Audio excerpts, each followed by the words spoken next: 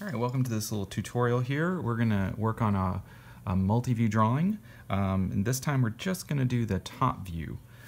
So you can see I have my paper set up. I have my name down here. I have my title, my date, and also my period listed down at the bottom of my paper. I've also divided my paper in half this way and this way with a line so I can have my 4 quadrants. All right, I know where I'm going to put each of my pictures.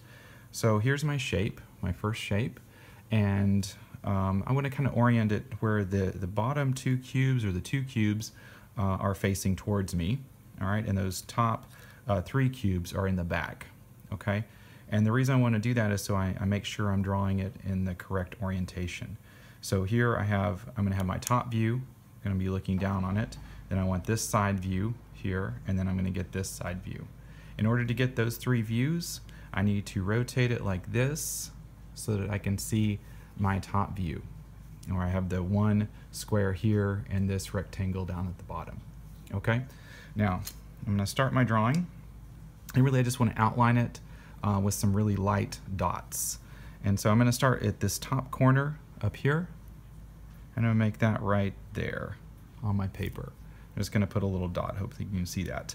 I'm also going to use 3 spaces or 3 lines on my graph paper to represent 1 length of a cube. So here I have 1 length of a cube, here I have 2 lengths of a cube. Okay, so I'm going to start up here, make another dot over here for that first length of the cube, and then I'm going to complete that because this is just 1 cube right here. And then I'm going to come down another 3 spaces and then over 6. So I'm going to go 3 and 3 again to represent this total length right here, and then back up. Okay, I'm going to draw that in. I'm going to draw the outline in so you can see what it looks like.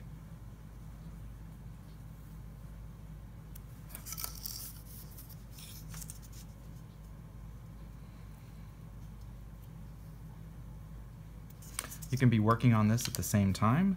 You can also pause the video while I'm doing it, or you can rewind or fast forward as needed, okay, to see it again.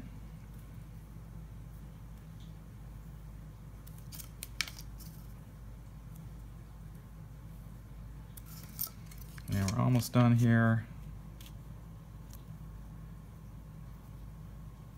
Okay, so we have the basic outline you can see right here, this sort of L shape that you can see here, this L shape here, but I'm missing 1 line, and that line needs to go right here, okay, right there to separate that top cube from that bottom rectangle, and I'm going to put that line in.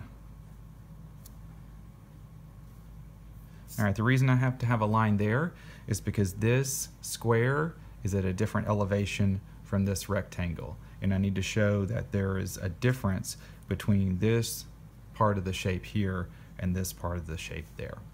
Okay? All right, join me for our next video when we're going to do the front view.